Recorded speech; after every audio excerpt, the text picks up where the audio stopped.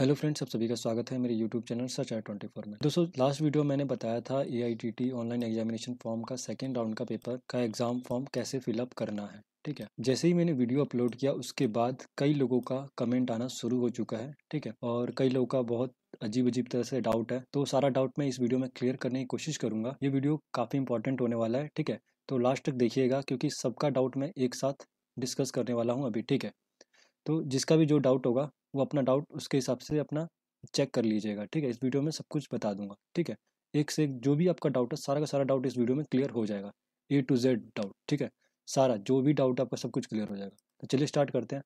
तो ये है, मैंने सारे कमेंट खोल लिए। देखिए बहुत सारा कमेंट आया हुआ है। ठीक है, एक एक करके सारे कमेंट को मैं डिस्कस करूंगा अभी। ठीक है, तो थोड़ा सबसे पहले इसको जूम कर लिया जाए।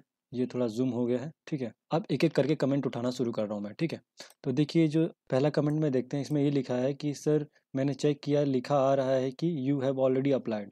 ठीक है, तो देखिए अगर ये आपका लिखा हुआ आ रहा है यू हैव ऑलरेडी अप्लाइड, तो आपको अप्लाई करने की दोबारा ज़रूरत नहीं है। ठीक है, और आप अप्लाई कर भी नहीं पाओगे कि एक बार अप्लाई करने के बाद दोबारा अप्लाई नहीं कर पाते हैं। ठीक है, अब आपको कुछ करने की ज़रूरत नहीं है। जैसे ही आपका एडमिट कार्ड आएगा आप सीधा जाकर डाउनलोड कीजिएगा और एग्ज़ाम सेंटर जाके एग्ज़ाम दीजिएगा। ठीक है, तो आपको कुछ नहीं करने की ज़रूरत है। जिनका भी you have already applied 110 AITT exam आ रहा है लिखा हुआ, तो आपको अब कुछ करने की ज़रूरत नहीं है। ठीक है, वेट कीजिए एग्ज़ाम के लिए। ठीक है, अब सेकंड कमेंट की बात करें तो देखिए इसमें लिखा है कि सर 110 में जो बच्चे फेल हो चुके हैं उनका क्या होगा। तो उनको मैं बता दूं, उनके लिए अब 111वें बैच में आपका एलिजिबल हो। ठीक है, आप इसमें सेकंड राउंड में पेपर नहीं दे पाओगे, तो आप इसमें अप्लाई करने की कोशिश मत करो क्योंकि अप्लाई नहीं होगा, क्योंकि आप अप्लाई दिखाओगे। ठीक है, क्योंकि आपने पेपर दे चुके हो और आपने अप्लाई किया तभी आपने पेपर दिया है। तो 110वीं बैच है आपका, या फर्स्ट राउंड हो सेकंड राउंड हो, है तो आप 110वें बैच के। ठीक है, तो इसलिए अब आप 111वें बैच में एलिजिबल है, आप उसमें जाके पेपर दीजिएगा। ठीक है, नेक्स्ट कमेंट लेते हैं। दूसरे में भी इन्होंने यही पूछा, देखिए कि सर अगर मैं 110वें बैच में फेल हो चुका हूँ तो मैं क्या करूँ, सेकंड राउंड में दे पाऊंगा कि नहीं दे पाऊंगा। तो सर देखिए आप सेकंड राउंड में पेपर नहीं दे पाओगे, आप सीधा सीधा आपसे 111वें बैच में ही जाओगे। ठीक है, वहाँ पर जाके आपको सप्लीमेंट्री भरनी पड़ेगी। ठीक है, दोबारा से वही प्रोसेस करना पड़ेगा जो पहले आपने किया था, पर आप एक सेकंड राउंड में पेपर आप नहीं दे पाओगे। ठीक है, ये डाउट भी आप सभी का क्लियर हो चुका होगा मेरे हिसाब से, जो भी फेल है। अब संदीप कुमार का कमेंट लेते हैं। देखिए इसमें इन्होंने ये लिखा है कि यू हैव ऑलरेडी अप्लाइड बता रहा है इनके में।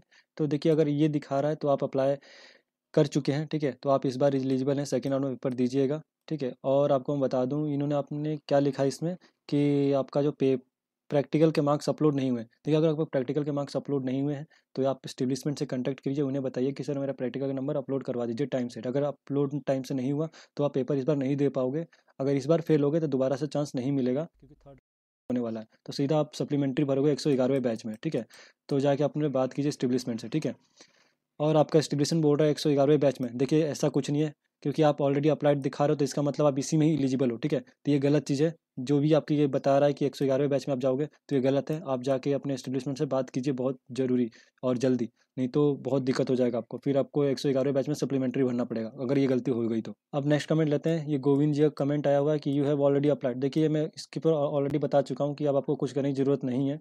ठीक है, अब आप वेट कीजिए, जैसे ही आप एडमिट कार्ड आएगा तो आप जाके एग्ज़ाम दीजिएगा। ठीक है, दूसरा एक शिवम का भी यही सेम मैसेज आया है कि 110 में मैं फेल हो गया हूँ सर फर्स्ट राउंड में, तो मैं सेकंड राउंड में नहीं सर, आप सेकंड राउंड में पेपर नहीं दे पाओगे, आप सीधा सीधा आप 111वें बैच में ही दोगे। ठीक है, 111वें बैच में। ठीक है शिवम, आपने देख लिया, आपका कमेंट मैंने पढ़ लिया। अब आप 111वें बैच में पेपर दोगे। ठीक है, नेक्स्ट कमेंट पढ़ते हैं। काफ़ी इंपॉर्टेंट कमेंट है ये, अशोक पांडे का। सर मेरा 31/5/2020 में अप्रेंटिस कंप्लीट हुआ है, क्या मैं इस बार पेपर दे पाऊंगा। तो आपको मैं बता दूं सर, आप सेकंड पेपर में पेपर नहीं दे पाओगे, क्योंकि ये सिर्फ 15 4 से 2020, यानी जिसका भी 15/4/2020 से पहले अप्रेंटिस पूरी हो चुकी है वो सारे के सारे सेकंड राउंड में पेपर भरेंगे फॉर्म। ठीक है, 110 बैच में, 110 बैच में वही भरेंगे जिनका 15 तारीख से कॉन्ट्रैक्ट पहले जनरेट हो चुका है।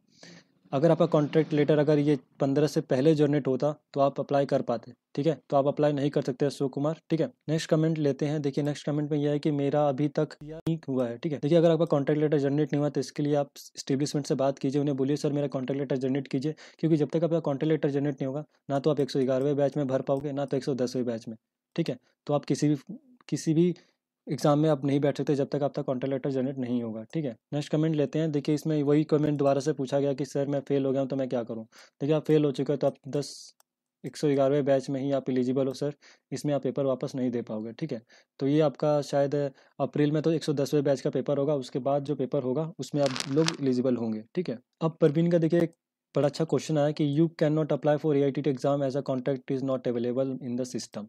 ये आ रहा है। तो देखिए अगर ये परवीन अगर आ रहा है तो इसका मतलब ये है कि आपका कॉन्टैक्ट लेटर ही जनरेट नहीं हुआ है, ठीक है। जब तक कॉन्टैक्ट लेटर जनरेट नहीं होगा ना तो 10वें बैच में पेपर दे पाओगे या ना ही आप 111वें बैच में ही पेपर दे पाओगे, ठीक है। तो इसके लिए आप जाइए अपने एस्टेब्लिशमेंट से बात कीजिए, उन्हें बोलिए कि सर मेरा कॉन्टैक्ट लेटर कम से कम जनरेट कीजिए, ठीक है। तभी आपका नेक्स्ट प्रोसेस शुरू होगा, तभी आपका जाके प्रैक्टिकल के मार्क्स अपलोड होंगे, तभी आपका दूसरा काम होगा, ठीक है, तभी आप पेपर दे पाओगे। तो इस परवीन जाके पहले अपने एस्टेब्लिशमेंट से बात कीजिए, ठीक है। नेक्स्ट कमेंट लेते हैं दिलीप पाल का। तो दिलीप पाल का ये कहना है कि 15 अप्रैल के बाद मेरा कॉन्ट्रैक्ट लेटर जनरेट हुआ, पर जो अप्रेंटिस थी वो 29 मार्च को ही खत्म हो गई थी। देखिए अगर आपका 15 के बाद अप्रैल के देखिए अगर 15 अप्रैल के बाद आपका कॉन्ट्रैक्ट लेटर जनरेट हुआ है तो आप इस बार फॉर्म नहीं भर पाओगे, ठीक है। 111वें बैच में आप जाके सीधा भरोगे, क्योंकि 110वें बैच में आप पेपर नहीं भर पाओगे, ठीक है।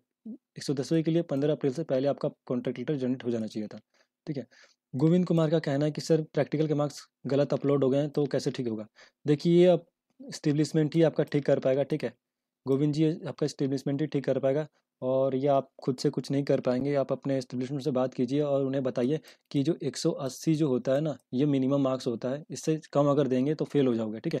तो उन्हें बोलिए कि 180 से ऊपर ही आपका मार्क्स अपलोड किया जाए, जिससे आपको पास कर दिया जाओगे आप, ठीक है, एआईटी की तरफ से।